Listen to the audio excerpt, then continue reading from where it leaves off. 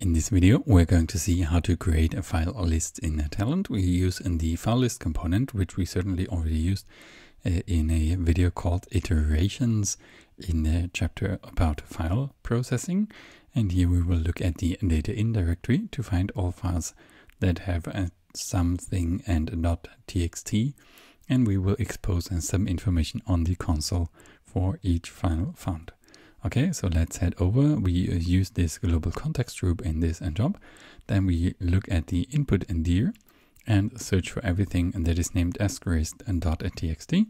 And then for each iteration, for each file found, we use the file list variables to get a folder name, a file name, and the extension of the currently found file. And we expose this information on the console using logger component. Very easy. And so here we have the result, 3 iterations on those 3 files. Compare that with your data in a directory or do add any other combination. But that's how easy it is to create file lists in Talend using the file list component.